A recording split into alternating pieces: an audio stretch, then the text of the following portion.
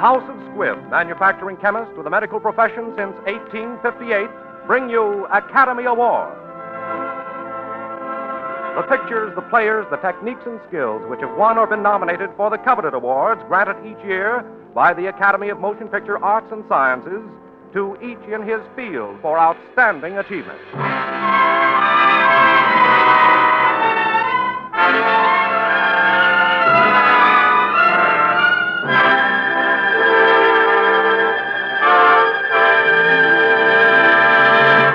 The House of Squibb, makers of the great family of Squibb medicinal products, brings you the distinguished Paramount star Brian Donlevy in The Great McGinty, the original screenplay for which Preston Sturgis won his 1940 Academy Award.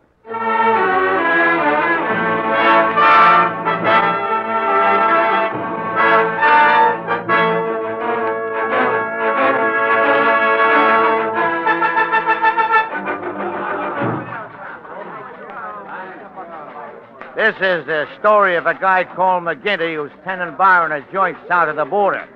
This is the story of McGinty, his friends, and their brief day of glory. Well, here we are. And if your eyes can see through the cigarette smoke, I'll point out our interesting characters. Oh, yeah, those tough, deadpan-looking mugs at the table playing poker. Open! Get it up! That's the boss. Used to be a big-shot political boss up north. I'm in, boss. That's Louis. He carries a rod under his arm and nothing under his cap. I'm in tow, boss. That's the politician. And over here, the pale-faced young man staring into his drink, his name is Thompson. He's new down here and very sad. Where's the door to the patio? Right behind that potted palm. And behind the bar... Watch this bar for me, Pedro. I got a hunch about that guy, Thompson. The great McGinty himself about to go into action. Shall we join McGinty in the patio? Hey, you, give me that gun. No, don't. Let me alone. Give me it. I don't want to live anymore. Shut up. Come on out of here. Don't you? You're breaking my arm. Well, are you coming peaceful? All right. Why did you have to stop me? Why didn't you let me do it? Here, have a drink. Thanks. Hey, what's the matter with you, kid? What do you want to pull a gun on yourself for? I hadn't any right to go on living. Nuts. What did you do? I was the cashier of a bank up in Montclair, New Jersey. So what? I had a nice house, nice wife, nice kids. And I stole $25,000 from the bank. Oh, I don't deserve to live. You was the cashier of a bank and you stole only $25,000 bucks? Hey, get a load of this guy, and he wants to shoot himself. Well, what did you ever do, McGinty? What did I do? I'll tell you. I was the governor of a state. You governor of a state? How could you ever have been a governor? Well, how do you get to be anything? You gotta start at the bottom, and that's where I started.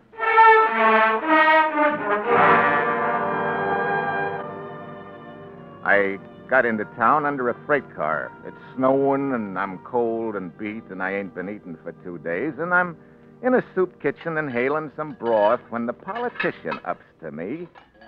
Good soup, huh? Certainly kind of the mayor to think of the less fortunate on a night like this. Never mind the applesauce, Bo. Yeah. How'd you like to make a couple of bucks? What do you think of kidding? What have I got to do? Very simple, my boy. You just go down and vote for Mayor Tillinghast and come right back here and collect $2. How about voting twice? That's $4. What's the jail sentence for repeating? Who said anything about repeating? Where do you think this is? Hicks Corners? Some people is too lazy to vote, that's all. They don't like this kind of weather. Some of them is sick in bed and can't vote. Maybe a couple of them croaked recently. That ain't no reason why Mayor Tillinghast should be cheated out of their support. All we're doing is getting out the vote.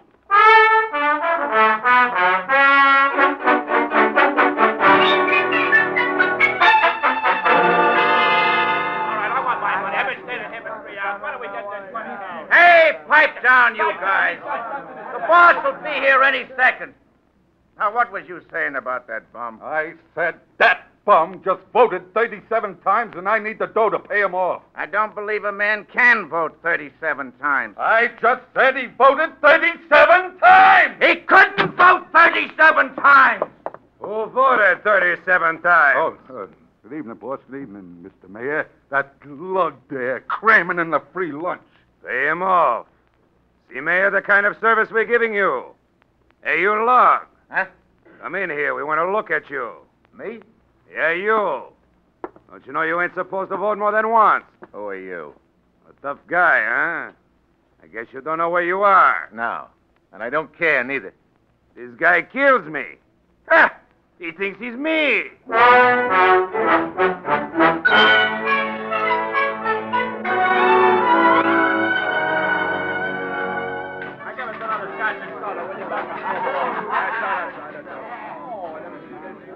I didn't know it, but he was the big political boss of the town. I guess he took a liking to me because he gave me some dough, and I got a shave and a manicure, and I bought me a new suit. Okay, boss. Here's the lug. I got a new suit. Yeah, some suit. Huh? Looks more like this suit got you. Listen, you. Suppose you listen for a change. The reason you're alive and walking around in that horse blanket ain't because I like you, see. It's because I can use some nerve in my business. In the meantime, if you want to do some collecting for me, you got a job.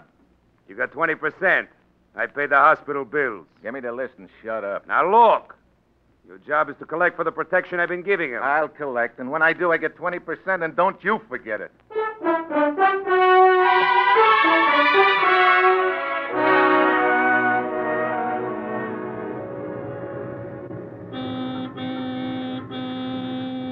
In here.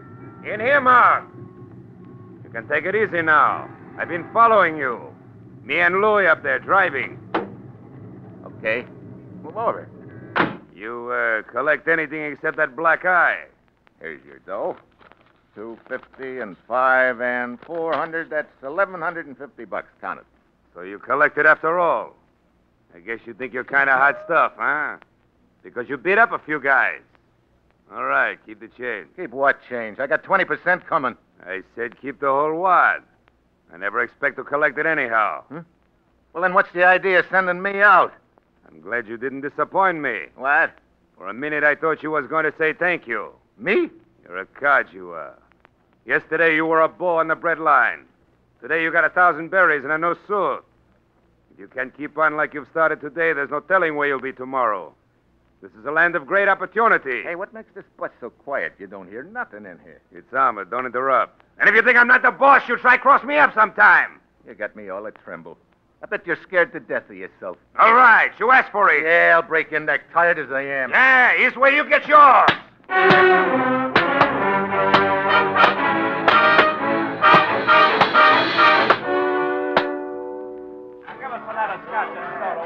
Yeah. He always was a little muscle-bound. I could beat him to the punch, you know. Boy, but we had some Brannigans. I thought you said you were the governor of a state. Sounds like you were just a cheap crook. Well, you gotta crawl before you walk, don't you? I collected the chicken feed for a while, see, and then the guy makes me an alderman, and I move in on the second floor.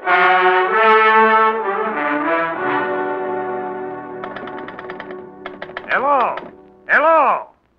I thought we was cut off. As I was saying, Tillinghast is dead as a doornail. We need a new face. Clean, typical American. Upright, dependable. Somebody they don't know too much about. What do you think of McGinty? Huh? Never heard of him, huh? Well, that's just what I'm talking about.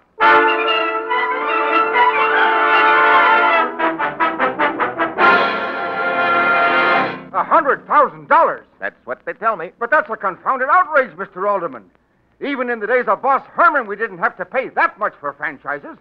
Not even in the days of Bathhouse Jake.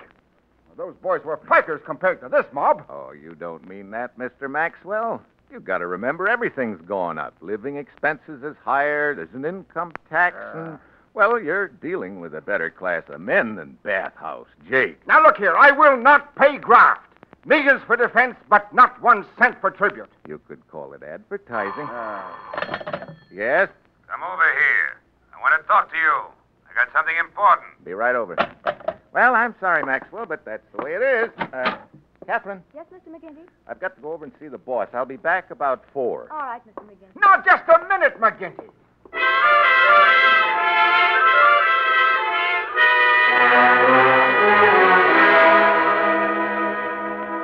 So you got here, huh? Yeah. Sit down. Have a cigar. Are you kidding? I know them cigars. Listen, you want to be reform mayor? Reform mayor? That's what I said. Well, what do you mean, reform mayor? What do you think it means?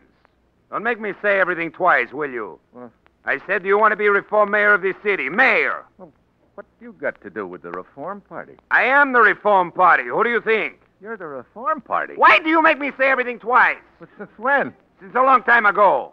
In this town, I'm all the parties. You think I'm going to starve every time they change administrations? Well, then where does the Reform Party come in? They come in the back door every Wednesday. I ask you if you want to be reform mayor. You give me a plain answer. Well, sure, I guess so. Good. You're in. You'll have to kiss a lot of babies, meet a lot of guys, and wear your old clothes. I don't want no dudes after that last one.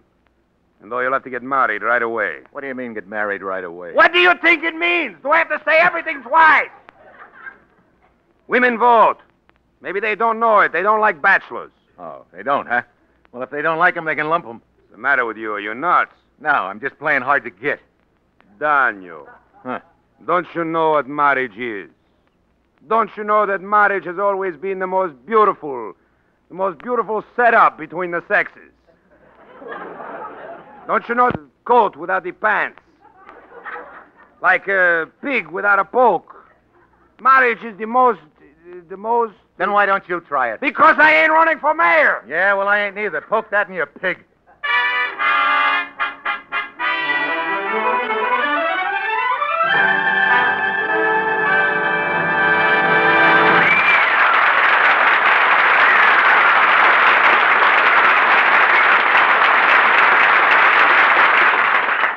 Before continuing with Part 2 of Academy Award, may we suggest for your enjoyment every day an ever-popular member of the great family of Squibb products, pure, refreshing Squibb Dental Cream.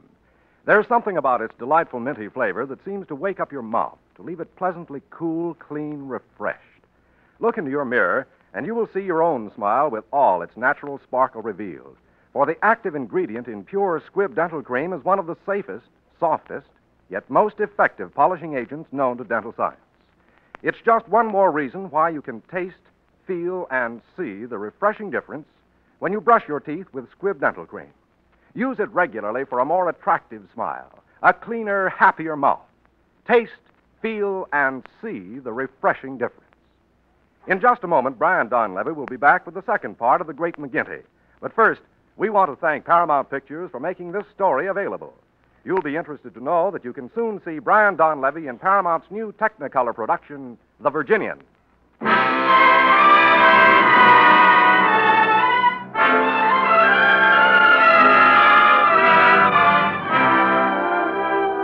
And now, Part 2 of the Academy Award-winning picture, The Great McGinty.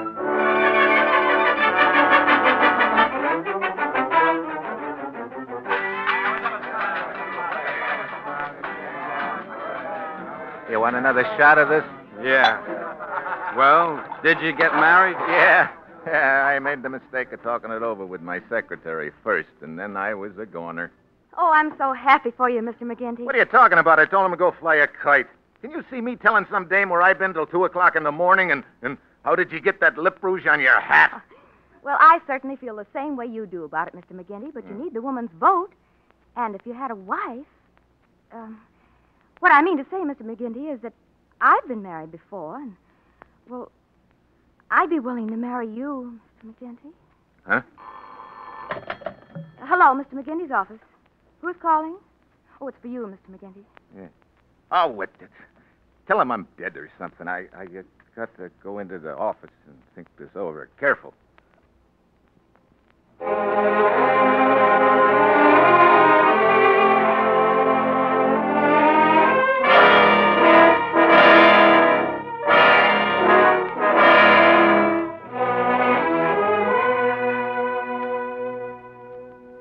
suppose we're legally married, aren't we?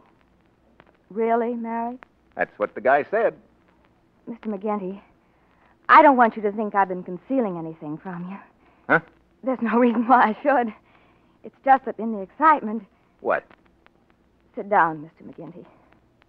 What's on your mind? It's just that...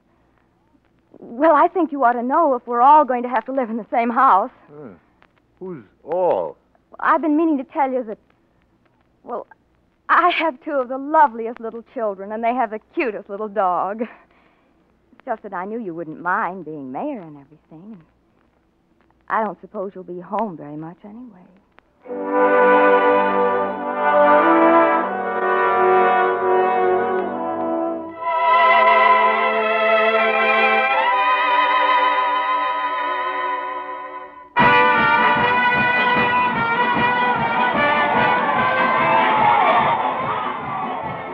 We want McGinty! We want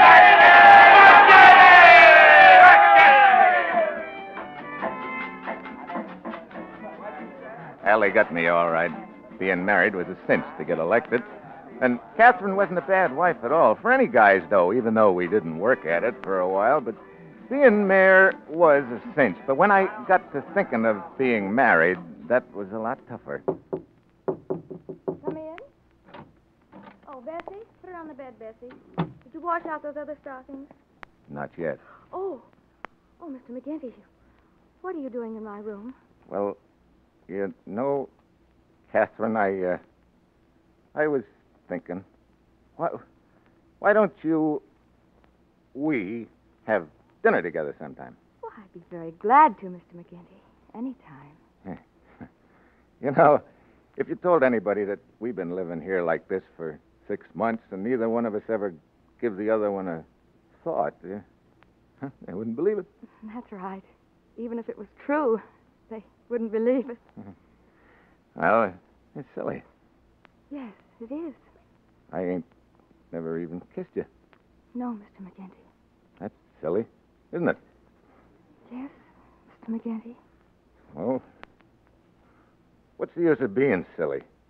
I'm your husband, ain't I? Catherine? Oh, Mr. McGinty.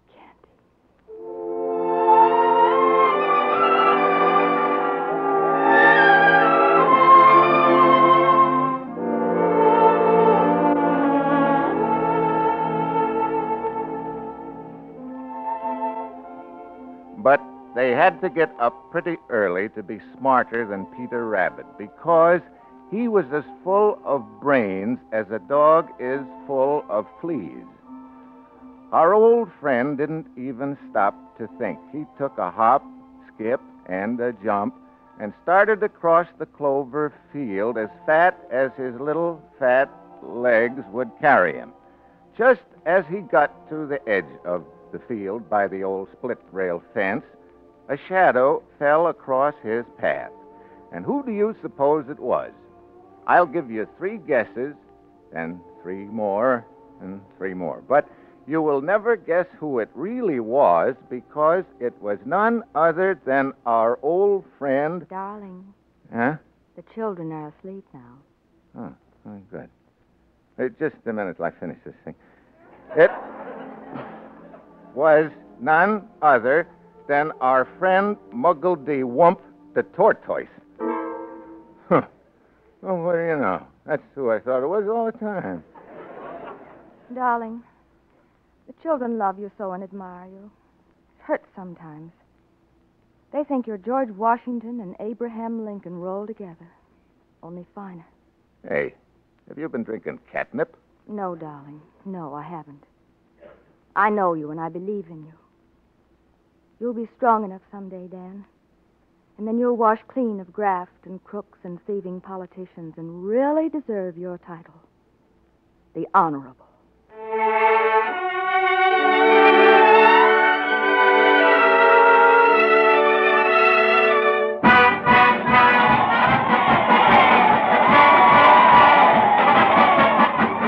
McGinty for governor!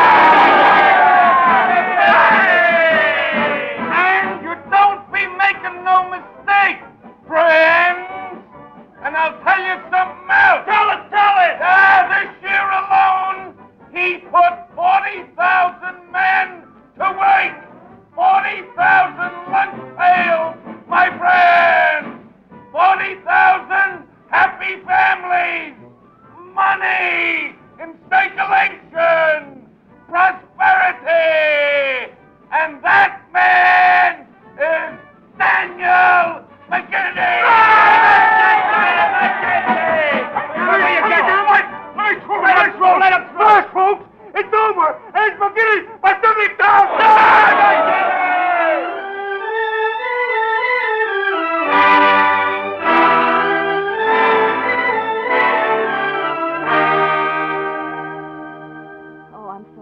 you, Dan. You're strong enough for anything now. Huh? You're governor. Governor of the state. Now you can keep your promise. Look, I'm governor. You're the governor's lady now. Everybody don't get to be governor. Isn't that enough for you? Why don't we leave well enough alone? Dan. Oh, Mr. Governor, Huh? the reception committee is waiting to see you, sir. Oh, well, show him in. Honey, you go with that guy. Find another room for a while. I'll be with you when I get rid of these bums. Well, we did it, eh, McGinty? What are you doing in here? I'm expecting the reception committee. He's expecting the committee. Listen, punk, you got it. I'm the committee. What a wonderful opportunity, Daniel. The state needs everything. They've had honest governors so long, the whole place is in rack and ruin. Is that so? It's fantastic. The roads, for instance, they're in terrible condition. In case of war, we'd be at their mercy. How could an enemy ever get to here? How do I know? Am I a general? Now, we'll start off with a new state capitol building. Maybe white marble. Or do you like pink? What do we need it for? Need it for? This one's got a crack in it. I like it. And I got to live in it. What are you trying to pull, Log? Look, there ain't going to be no dams and no bridges and no buildings the people don't need from now on. The people? Heh. Say, are you sick or something? I feel fine. And what are you trying to put over, you cheap double-crossing rat? After I spend $400,000 to put you in here. Look, here's the key to my safety deposit box. I'll pay you the rest out of my salary. What's all this talk? You're spouting like a woman. Aha, your wife, the cheesecake you married. Leave her out of this. Oh. There, I told you. You skunk. You double-crossing skunk. I'll give it to you for this. Oh, no, you don't. I'll bust your skull. Hit me with a chair, will you? Yes, I will. I'll let you have it. Governor! Mr. Governor, where are you? Oh, there he is, under the table on top of the big guy. Was on top.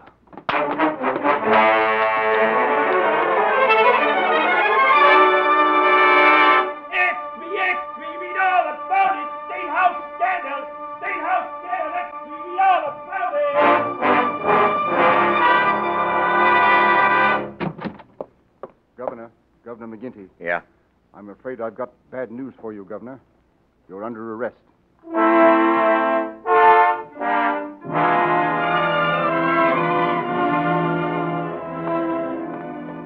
Put him in cell number 6, right next to the other one.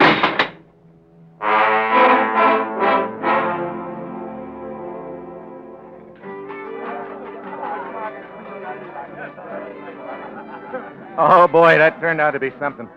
I said he tried to kill me. He said I tried to kill him. He said I was a crook. I said he was. Well, anyway, there we were, sitting on the hot seat in the cooler, side by side. Oh, Dan, I'll stand by you.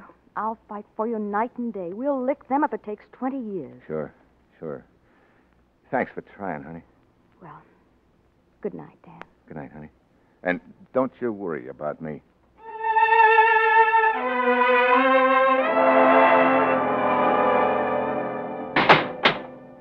Well, you're still here. Who asked you anything? I hope you're satisfied, you rat.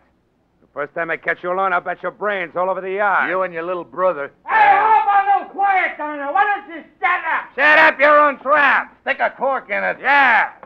Jesus, the guard's coming. Hey, quiet in there. Who do you think you are, you guys? Holy smoke, it's the politician. How did he get in that suit? Shut up. What's the big idea? Any more noise and I'll put you both in solitary. I got all the keys right here, and it'll be very simple. He's got the key. You said it. Now be quiet. Wait till it gets dark if you want to yell.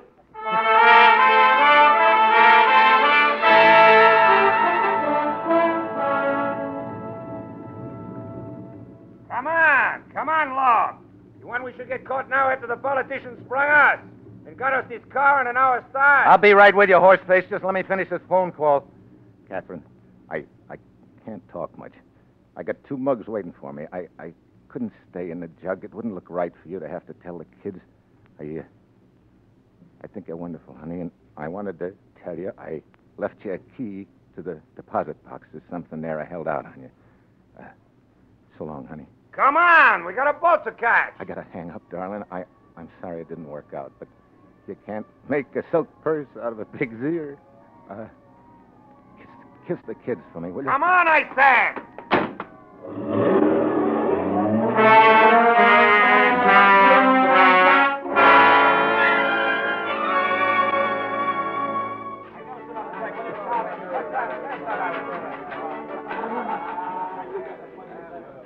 Well, why didn't he kill you? I never could figure that out. Yeah. Maybe it's because you're a big liar and what you told me never happened at all. Well, have it your own way, kid. And that'll be $2 for the drinks. Thanks. I saw you. You lied. Saw me what, pig face? Don't make me say everything twice. I saw you put those $2 in your pocket and ring up no sale. I'm going to teach you once and for all to be honest. Yeah? Get your ham hand off my bar. You asked for it. Come on. So did you, and here's where you get it.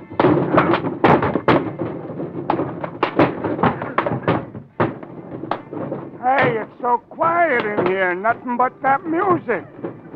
What's going on at the bar? Nothing much, Louie. McGinty and the boss are at it again. Boys will be boys. I got 4 aces. What do you got, politician? Not bad. I got 5 kings. Sorry, Louie.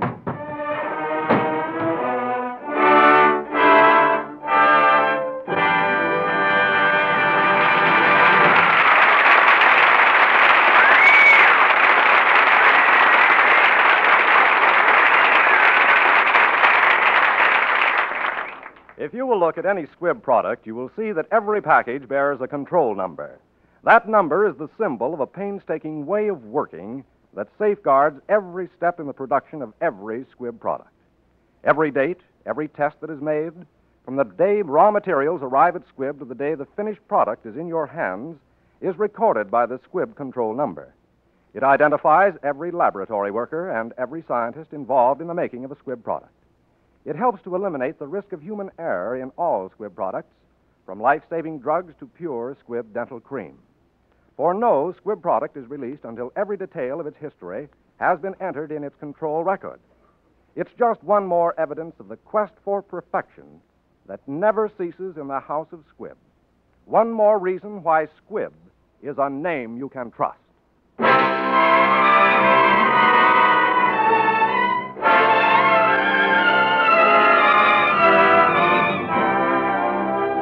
Next week, another great picture. The House of Squibb will present Academy Award with a treat for the entire family. A special treat for the children. Walt Disney's delightful fantasy, Snow White and the Seven Dwarfs.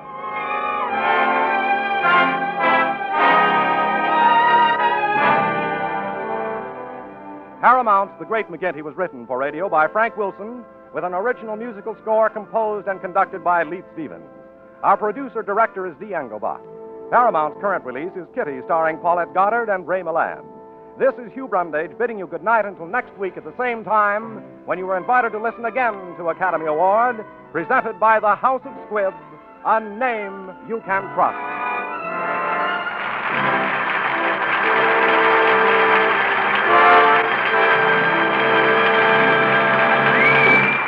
This is CBS, the Columbia Broadcasting System.